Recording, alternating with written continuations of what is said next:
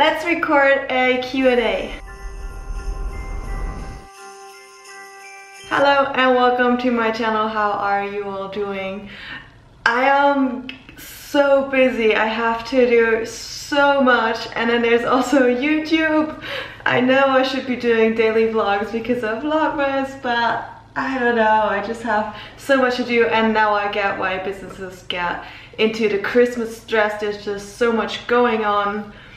And I don't know, so much pressure, and there's even more pressure because I'm gonna go to Luxembourg soon, and there I can't really work that well. So I have to get everything done until Friday, which is only 2 days from now. Crazy. So today there's only gonna be a short Q&A, I hope you don't mind. And as always, if you have any more questions, let me know down below, and I'm gonna make sure to address them in my next Q&A here on my channel. Let's get started. Alright, the first question. What can I do when I have cravings for animal foods / unhealthy foods? First of all, you're probably craving what you eat most. So if you eat a lot of sweets, you're gonna crave a lot of sweets. If you eat a lot of meat, you're gonna crave a lot of meat because it's just what you're used to tasting, and you kind of fulfill that craving by eating the foods that you already know. So to overcome that craving, I would ask myself if it's really hunger for that food, or if it's just a craving, or if it's just something that you want to eat because you want to eat it but not because you need it. It can be really hard and tricky to overcome eating habits or cravings for unhealthy foods. And I know that the body always craves sweets and junk food because there's a lot of sugar and a lot of fat in there, because we're still, like, our body is still kind of from like the past days when we were hunter and gatherers, because then we didn't have a lot of food, and every time when we came across something that's nutrient dense and rich and caloric dense, we just wanted to eat as much as possible, because there could be some days where there was no food at all, so we had to starch. But in today's life, there's just an abundance of foods, and we can get everything we want whenever we want it. And it's kind of bad because there's like 50% of overweight people in the world, more or less, depending on what country you're in. But it's just crazy, and it's so unhealthy. So what I did was, sometimes I crave unhealthy foods, and sometimes I do eat them, because there's no problem in having fries or having sweets or chocolate once a while, but you kind of have to know in what proportion. Like, I love to have around 80% whole foods that are healthy, and then around 20% that are junk food where I can treat myself. But the question is what to do when you have cravings. First of all, a lot of times when you have cravings, you're not really hungry, but you're thirsty. So if you have like that urge to eat something that you actually don't really want to, just go and have a glass of water, wait for 20 minutes, and then see if you're still hungry or if you're still craving something. And if you're still craving something, maybe try something healthy first. Like, nature's candy is grapes. I love strawberries, I love raspberries, just every kind of fruit, or a smoothie bowl. You can make your own healthy sweets with like date sugar, or just have some dates. It's crazy, but they're so sweet. And if you don't give in to your cravings all the time, and you kind of learn to eat healthy, then your body's gonna crave the healthy things. Like right now, I'm craving fruits, and I'm craving smoothie bowls and all the healthy stuff that gives me so much energy and nourishes my body and feels just so amazing when you're done eating. Whereas if you're eating a lot of fatty foods, you're just gonna feel down and tired and don't want to go to the sports and conquer the world. So cravings can definitely be learned or also unlearned. For me, if I now eat like regular sweets from the store, they're just too sweet, because I just conditioned my tongue or my taste buds to not taste that sweet or that salty. So it's just like a process, and try to convince your mind that you don't need it or that you need other foods. And in regards of the animal foods, it's definitely so much better to go for the vegan options, because for every meaty or dairy thing you want, there's some vegan alternative. So if you're really craving it and there's like no way around it, just go for the vegan option. And as I said, 20% or just like once in a while. Really don't worry about it. Don't beat yourself up because you ate ice cream. It's just normal and it's human, and it takes a long time to getting used to eating clean or healthier or better. And even then, you just want to enjoy life, right? Next question. Have you ever thought about preparing an online workshop on food photography? It would be so nice to learn a bit on that. Actually, I have been thinking about it, but I don't really know how to start or what I should teach there. So if you have questions or anything you want to learn, please let me know down below. It will be amazing. And I would also love to give not an online workshop, but like a real life workshop on either cooking or food photography or both. That would be really amazing. But I also don't really know how to organize stuff like that, so maybe I need a partner to accomplish that. But it would definitely be a goal of mine, and sharing my passion with other people would be amazing. And also seeing you guys in person, if you're interested, it would be actually really nice. Maybe next year. We'll see. Alright, next one. How did your food photography hobby start? What are its roots? Good question. Where did it start? I have been into photography since a really long time. I do still remember when I was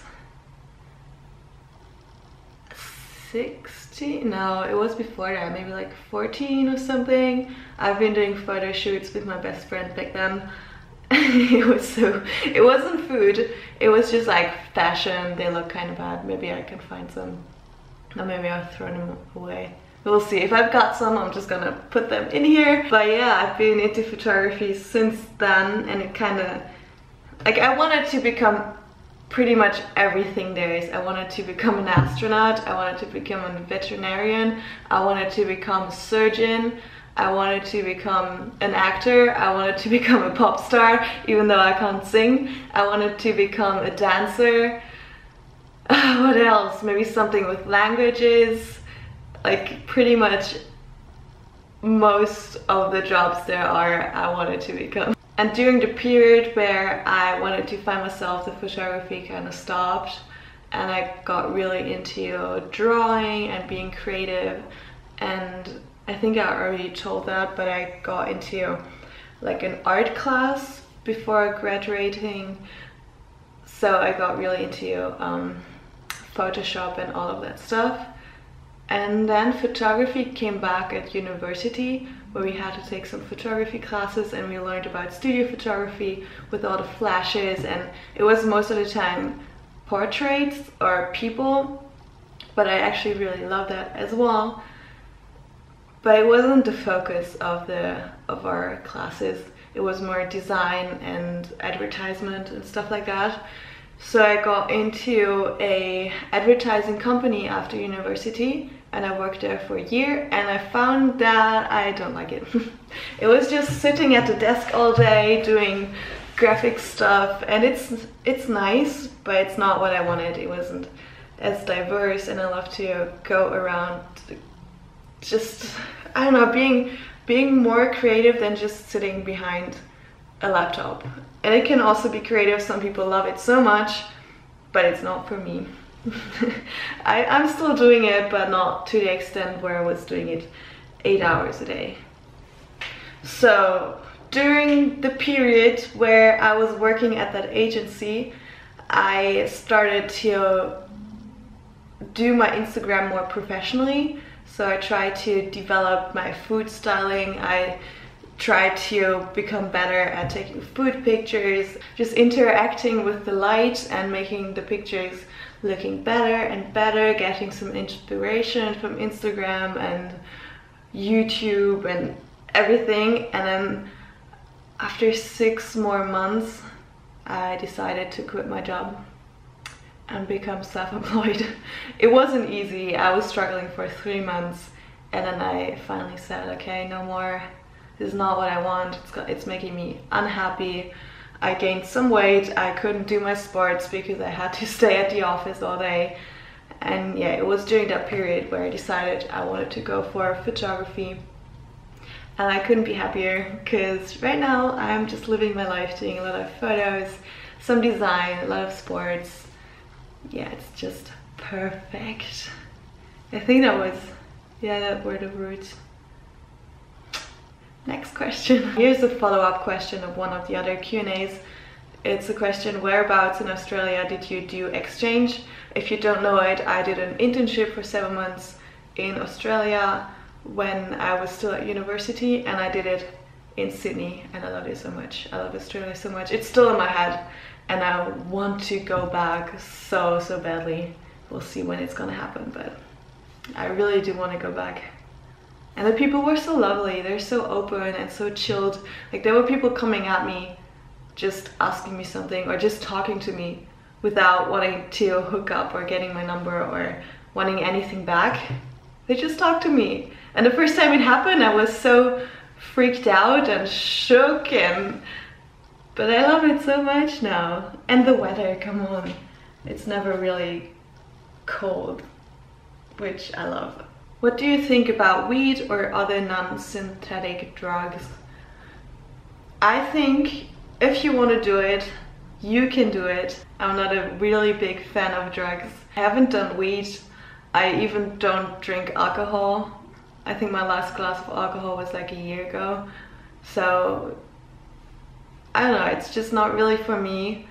But I think if it comes from nature, it's not too bad, but you still have to be careful and see that you don't take too much and don't get like freaky visions and are staying on your trip. I don't know if that's a thing, but yeah, I think every drug can be good to enhance your sight and to learn something from it, but you have to be super careful that you're not abusing it and that you're just using it to get away from the world, from your own life, because that's really abusive and not good and should never be a part of your life.